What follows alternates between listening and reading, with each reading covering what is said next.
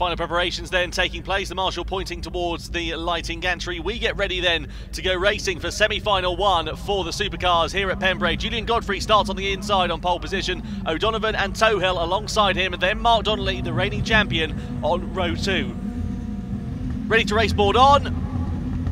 Green light and go. Good start from Godfrey. Great start from Tohill on the outside. They're going to squeeze O'Donovan. O'Donovan with no room to move it. He gets himself ahead though of Tohill into the first corner. So it's Godfrey from O'Donovan from Tohill from Donnelly as they come through into the second series of corners. Now going joker on the first lap then is Derek Tohill. So he gets himself out of third place, out of the traffic. He wants to run a clean race on his own for the first couple of laps whilst everybody else sorts themselves out. So it's Godfrey from O'Donovan from Donnelly now. And then Tohill brings up the rear at the back of the grid as the drivers come down the speedway straight in towards the Brooklands hairpin for the first time. And what is Ollie O'Donovan going to be able to do about the race leader, Julian Godfrey? O'Donovan sitting third in the standings, just 5 points adrift of Robert Svitzel's in second place going into this semi-final session.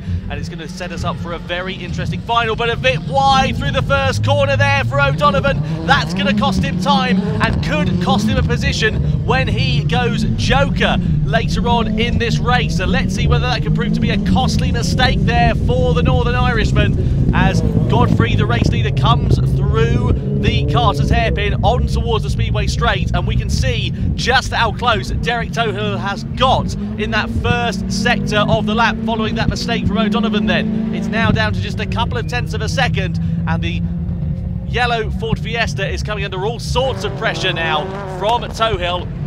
And that does mean that once O'Donovan takes that joker, that Tohill will be in a great position to try and hold on to that second place. Here though is the race leader, Julian Godfrey, coming through the first series of corners already at the start of the second lap. Continues on his normal route as it stands now. O'Donovan goes joker then. He's going to lose out to Derek Tohill, who comes through the normal lap. So Tohill now promoted up into P2. O'Donovan slips down to third place as a result of that mistake and indeed the pace that Tohill had up until that point. He was looking very quick already, was Tohill. It was surely only a matter of time before he was able to find his way through. So O'Donovan's clearly struggling with something with the balance of the car by the looks of things. But it's Godfrey that still sits out in front in the lead of this race. He's got a good gap over Derek Tohill at the moment, and I think it might, as it stands, just be enough for him to hold on to the lead as he comes through the joker. It's 4.7 seconds it was over the timing line. Godfrey continues on then on lap 3 out of 6 on his normal route through the circuit.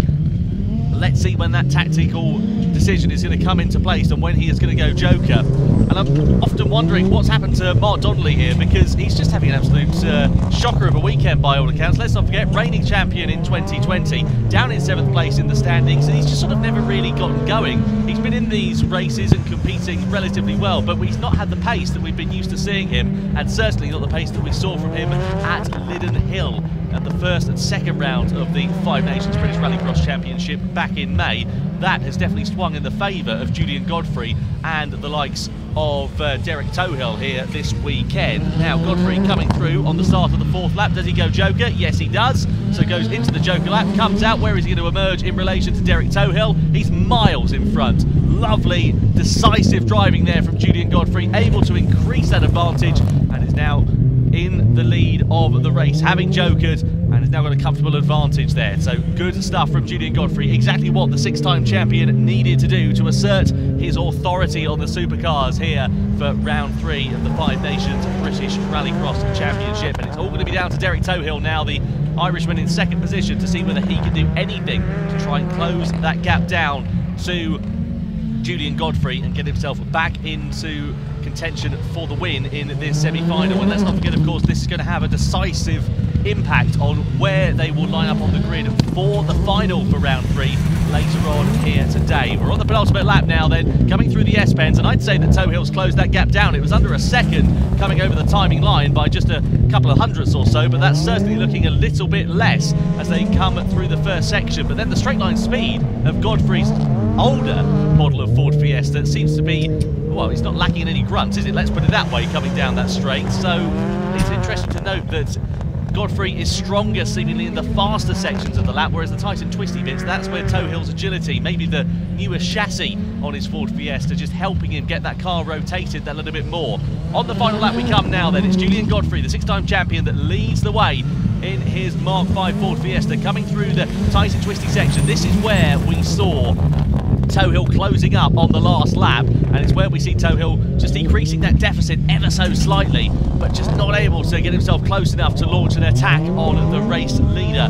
O'Donovan's going to have to settle for 3rd place here, and that's going to have an impact on where he sits in the standings, depending on, of course, what happens in the second of the semi-finals coming on later here today. Robert Spittles was in emphatic form in the Citroen C4 this morning, so let's see whether he can do anything at all. Over the line, though, comes Julian Godfrey to win the semi-final 1 of the Supercars here, ahead of the man in 2nd place of Derek Tohill. Ollie O'Donovan's going to come home in his Ford Fiesta, the number 2 machine finishing in 3rd place, and the reigning champ Mark Donnelly finishes P4 at the end of that Supercar semi-final here in Pembrey. It's Godfrey then on top, continuing his authority on round 3 of the Five Nations British Rallycross Championship here in Pembrey.